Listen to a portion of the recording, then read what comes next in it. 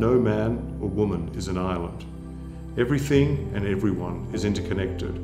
Already, more than 79.5 million people, or slightly over 1% of humanity, have been displaced from their homes. 2020 has confronted us with a global health crisis that requires united action on an unprecedented scale.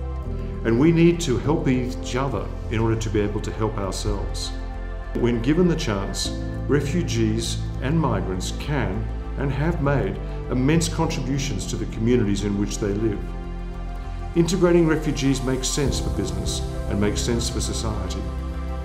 Refugees want nothing more than to provide for their families and be an active contributor to the societies that host them. We should see refugees and migrants as, let's call them eco-contributors, not just as vulnerable groups. By giving refugees a chance, you can provide them with opportunities humanitarian aid cannot.